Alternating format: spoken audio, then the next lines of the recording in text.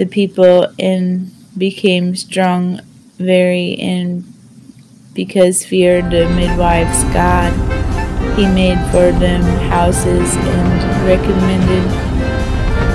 and commanded Pharaoh all his people, saying, every son that is born into the Nile you will cast him, and every daughter you will keep alive.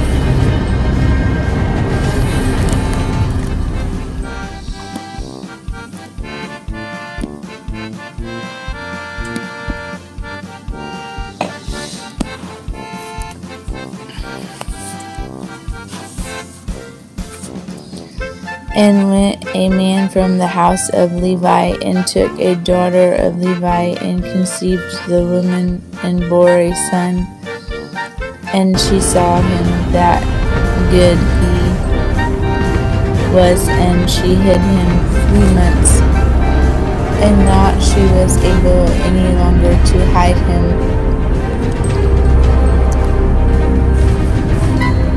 So she took him an ark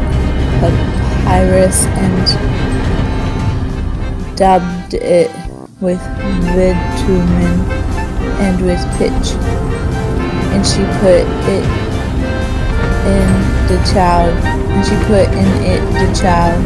and placed in the reeds by the bank of the Nile, and took her stand his sister from a distance to know what would be done to him. And went the daughter of Pharaoh to bathe at the Nile, and her maidens walking by the hand of the Nile, and she saw the ark in the midst of the reeds,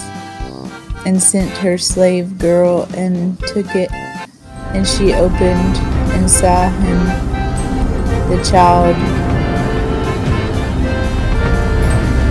and behold, a boy crying. And she had pity on him, and said, of the children of the Hebrews, this, and